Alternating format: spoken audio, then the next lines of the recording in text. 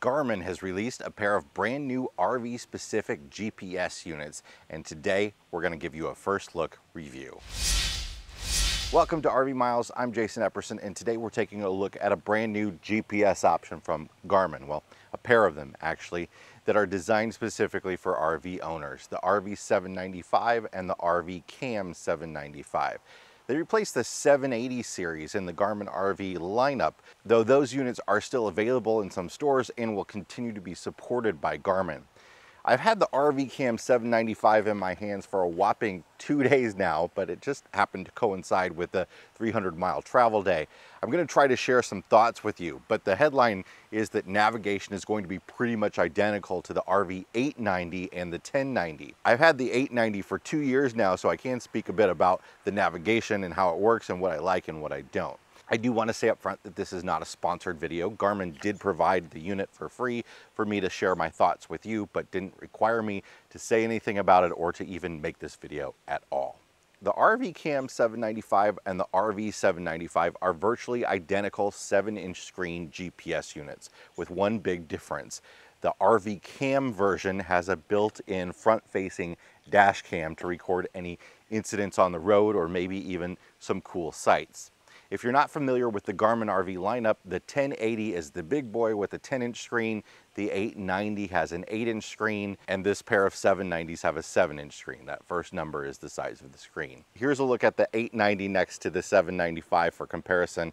Like I said before, the software is nearly identical with a few key new features in this one. So if you have one of the other units, you're not going to find much that's radically different in this unit. Let's step back for a minute though and talk about the routing options you have if you're driving an RV cross country and why you might consider one of these over, say, Google Maps on your phone. Google probably has the best routing available for the everyday driver, but there are a few issues. The first is that RVs can't always go down the same roads as cars. There are sometimes length, weight, and height restrictions on roadways, especially those pesky overpasses. Garmin RV options all let you put in the specifications of your RV and attempt to route you around any problem roads. There are a few app options out there that'll do the same thing. The most used for RVers are probably the apps from RV Life and Togo, and they both do a decent job. They really shine with their planning tools with RV Trip Wizard and Road Trippers respectively, but they're hamstrung a bit by the need for cell service and perhaps by the small size of the screen on your phone. Satellite GPS units like Garmin, on the other hand, have all the map data built in. That's both a good thing and a bad thing. You can get routing information wherever you are, even if there's no cell tower for 100 miles, but it's a one-way communication. It's harder to get traffic data, weather, and road construction updates to a device that's not connected directly to the internet. Thankfully, Garmin tries to solve that problem and gives you the best of both worlds by connecting the Garmin to your phone via Bluetooth or cellular. When you're in an area with a cell signal, you get some enhanced features, and generally the GPS just does a really much better job when it's connected to your cell phone. So if you've had problems with your Garmin in the past, I highly recommend you try that out. And then of course those maps need to be updated. You have to regularly go in with the device connected to Wi-Fi and download map updates. You should do it before every big travel day if there's an update available. It's really easy to check to see if there's an update available, but when the map hasn't been updated, it's going to be wrong in some areas. Now, overall though, GPS routing is an inexact science. I've used all of the above options, often pitting them against each other, and they all make major blunders. They're just tools that help you out. If you're going for a big drive, it's always going to be best to plan your route in advance carefully. We like to use a motor carrier's atlas to check. Check the Department of Transportation websites in states that you'll be driving through for any major construction. Check with the campground you're arriving at to see if they have some special way to drive in, and even check with other RVers in online forums about the state of the roads in an area. All that said, a good GPS really can come in handy driving through unfamiliar areas. So let's get into the nitty-gritty of this new Garmin unit. The RVCam 795 comes in a small box with a power cable and a suction cup mount. Right off the bat, I was really happy to see that the power cable is USB-C instead of a proprietary cable or older USB version. You can take it off and bring it inside and plug it in inside if you want without bringing the whole charger cable. The entirety of the front is the 7-inch display. There are no buttons on the front or the sides. The back has a power button, the USB power port, a speaker, the camera, which is adjustable left and right, and 2 micro SD memory card slots, one for dash cam recordings and one for recording or importing routes. The dash cam slot is preloaded with a generic 16 gigabyte card. It's fairly lightweight. I weighed it in at 9.5 ounces. The mount is plastic with a heavy-duty suction cup with a clip that goes over the back of the GPS. I find that it clips in and out pretty easily, but it's not as nice as the magnetic mount that comes with the 890. If you take the clip off, it has the same standard ball mount that other Garmin's use, so you might be able to make the clip work with other types of mounts. But I find in general that Garmin's suction cups are very good, but of course you have to have them on a smooth surface. The power cable has a DC cigarette lighter style plug on one end and a right angle USB-C connector on the other, which is nice because it helps the cable hang in a nice position. And because it's USB-C, it can go either way, so you can flip it upside down if you have the cable like ran through your headliner. I really wish though that someone would come up with a better way to easily power accessories like GPS units in a car without ripping apart the dash. Let me know if you find any great options. But this is where there's an important distinction between a GPS and a GPS with a dash cam built in. You really have to mount it somewhere in the windshield so the camera can see the road, of course. Just a dash cam, you can mount it behind your mirror or somewhere that's a little bit out of the way. With a GPS/dash cam, you need to be able to see the front, and the backside needs to be able to see the road. With the 890, I often would mount it down by our cup holders, and that was kind of helpful, at least to keep the cables from running around and to keep the dash area free. But I do enjoy having the Garmin in my line of sight so that I don't have to take my eyes too far off the road to look at it. I know it's kind of counterintuitive. It seems like it's in your way, but it actually feels a little safer to me to have it in the way. And luckily Garmin allows you to mount the RVCam 795 pretty much anywhere in the windshield, and you can rotate the camera on the back of it to get a pretty straight on view of the road. Setting it up is fairly easy. When you first power it on, it'll ask you what country you're in, your preferred language, and then it'll ask you to download and connect to the app on your phone. You can skip this step if you want, and you can use the device without ever connecting it to your phone, but you will lose out on a lot of features, particularly live traffic and the ability to save dash cam recordings to the cloud automatically, which it can do, which is nice, and we'll get to that in a minute. It'll then go through a vehicle selection screen. Every time you use it, you can select the type of vehicle you're using and if you're towing. So you can set it up to use in your truck while towing one of your several trailers, or with no trailer at all. Or you can set it up for your motorhome and just leave it there if you want. You can pop it around from vehicle to vehicle and just change which vehicle you have preloaded in it. It also has a built-in battery, by the way, so if you want to bring it into your house or into your RV to do some route planning, you can absolutely do that. And I found that the battery actually lasts a lot longer on this one than it does on my 890. So if I click on vehicle with trailer, I can put in my fifth wheel's height, width, and both the total length of the entire rig and just the fifth wheel's length. Then there's a spot for the entire rig's weight and the fifth wheel's weight. Once you set up a vehicle, it's easy to switch back and forth between them. So for trailer owners, it's really convenient to switch to car mode when your trailer is disconnected, and you get an icon of a trailer and an icon of a truck or whatever. You can actually change the icons so that you can really easily see which mode you're in. My son in the back likes to tell me, "Dad, you're not in trailer mode," when we've hooked up the trailer, because he sees the little truck icon instead of a truck trailer. It's then going to ask you for camera placement purposes which side of the window you've put the GPS on, and then how big the vehicle you're using is. This is going to help line things up for some cool driver assistance features that we'll get to in a minute. Then you get a screen that helps you point the camera as straightforward as possible, and you get to choose what you want recorded. I prefer to record audio but not record the speed. I don't want some insurance company finding me at fault in a wreck when I'm driving 2 miles over the speed limit, for instance. Better not to give away that information.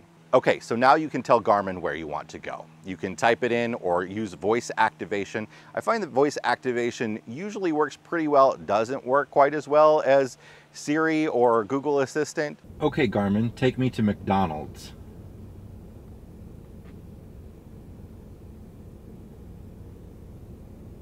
Which result would you like? Number 3. Going to McDonald's on East North Avenue in Belton, Missouri.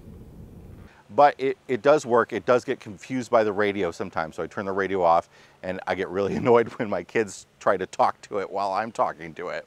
But if I tell it where I want to go, it usually works pretty well. If I can't find something, usually the easiest thing I do is actually pull the Garmin app out on my phone, type it in there, and then it shoots it directly to the GPS. You can also just have the map showing on the screen when you're driving around town without having a route entered. On the map screen, you get a speed limit display and also your current speed, along with a customizable slot that you can have show the number of miles you have left, or the time you have left, or the time of arrival, a compass, many other things. This is where, though, that the smaller size of the 795 loses out a bit over its bigger brothers. You get more things in the display on those. If I had one complaint about this unit, it's that I can't see both the hours left and the miles left on my trip at the same time. The bigger units can also be used in a vertical position, which I was at first very excited about when I got the 890 2 years ago, but I found I didn't really need it or like it that much. The map view is pretty square regardless. I actually really don't find much of a difference in how well I can see the map between this unit and the 890. I'm not going to go much further into the navigation. It works pretty well. The voice prompts are pleasant and effective, and you get some lane assistance while you're out on the highway. You get notified of steep grades and sharp turns, along with an audible ding when the speed limit changes. All things that are really great for driving an RV. I like to be able to know that a sharp curve is coming up, or how long I'm going to be on a steep grade, what percent the grades are going to be. That's all built in there. It'll tell you that stuff when you plan your route in the first place, so you can sort of know where those things are going to happen. If the traffic info changes, you'll get notifications asking you if you want to try a different route. And like most GPS units, you can go into settings and tell it if you want to avoid tolls, ferries, or highways. In fact, everything is highly customizable, from the sounds to the volume to the type of map displayed to the vehicle icon. I also find that you can see the screen very well, just like in the 890, and it does dim at night, which helps keep it from being super bright in the cab. When you're driving, you can have it track your route, which can come in handy on those networks of unmarked Forest Service roads to help you find your way back. And Garmin also packs in a bunch of trip planning features that, frankly, I don't use all too often, like the ability to select from lists of points of interest and campgrounds. I'm probably going to do most of that stuff on my phone or on my computer at home. You can see your loyalty points at Pilot Flying J if you link your account, stuff like that. I just don't use that stuff. Maybe you will.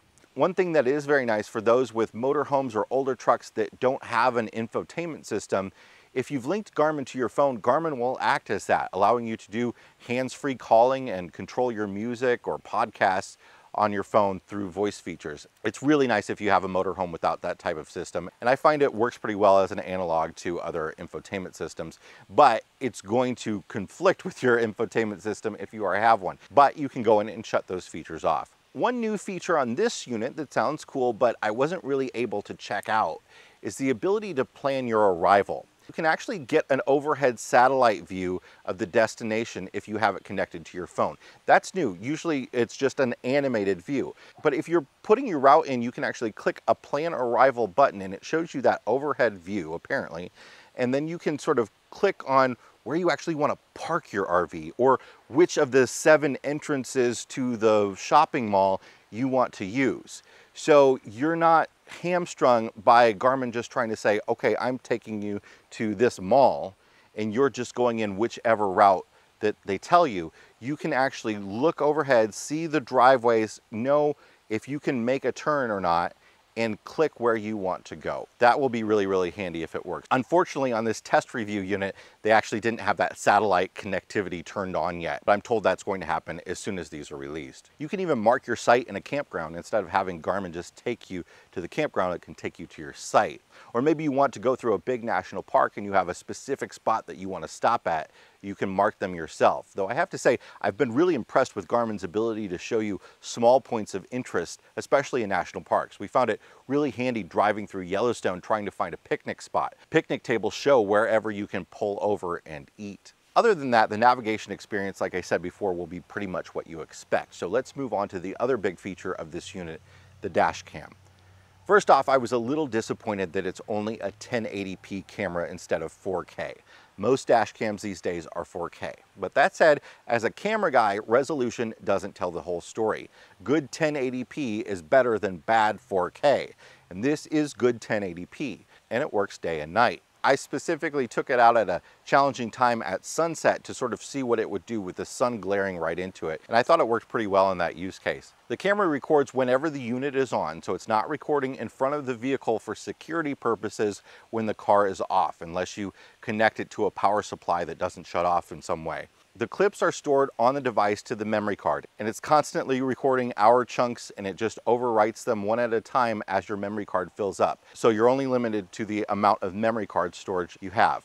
If you have an important clip, something happens. If there's something important that you want to save, there is a save icon on the screen that you can touch that saves a 30-second clip and protects it from being overwritten. And you can even go through those hour clips and save them individually, protect them from being overwritten. Once you have saved a clip, if you're connected to your phone, it will also upload it to the cloud. Now, it only stays there though for 24 hours, unless you pay $9.99 for a subscription that allows you to save it up there for up to 30 days. There's also a cheaper week-long subscription. You can also play back the recordings right on the screen and right on your phone in the app, which I find very handy if you want to show that to a cop, anything like that. That will be very helpful. It's also going to save a recording if it detects any serious vibration, like if you were in a wreck. I find that this will go off with a large pothole, or if I just knock the unit a little bit, and the sensitivity is adjustable, so you can dial that in how you want it. Something interesting that Garmin's been able to do with the dash cam is add some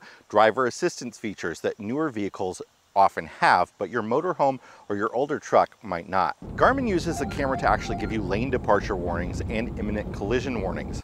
Our truck has both of those features, and I found that the lane departure warning is actually pretty accurate to what our truck is doing, though it does forget to go off sometimes, and sometimes it goes off when you're doing a lane change. The collision warning has been triggered by some shadows and overpasses, but I suppose any warning is better than no warning. The 795 is also compatible with Garmin's BC50 backup camera that will come on when you're in reverse. It will not, however, allow you to watch the rear view display going down the road, and it won't record the rear view camera. Overall, I found the RVCam 795 to be a worthy addition to the Garmin lineup, and it is going to replace our 890 on our dash, really only because of the dash cam. The 890 has held up really well in the heat in the window, and I expect the 795 to do the same. Though don't ever put up a reflective windshield cover on the cab side of it. I made that mistake with a melted phone mount once. Since the map data is preloaded, you do have to update it from time to time, and if I find that Garmin's led me astray, it's usually because I needed an update. Though not always, it's still an imperfect solution to a challenging problem, routing people on roadways that were built 100 years ago or more. If you're an occasional traveler and you don't want to spend a big chunk of change, you're probably fine using one of the RVGPS apps. And if you're in a pretty small motorhome, you might as well just use Google Maps. But if you travel a lot and you have a bigger RV and you want to go to places with limited cellular access, and especially if you have a big vehicle that could hit overpasses or get you stuck on roads that are a bit too windy for your liking, I think Garmin's options are really worthwhile. The RVCam 795 is $599.99, and the RV795 without the camera has a suggested retail price of $449.99. They are both available today as I am releasing this video. I hope I answered as much as I could. Let me know in the comments if you have any other questions that I can answer. I'm happy to try. Please make sure to like the video if you got something out of it, subscribe if you want more videos like this, and listen to us over on the RV Miles podcast for more about our life and our travels, and we'll see you on the next video.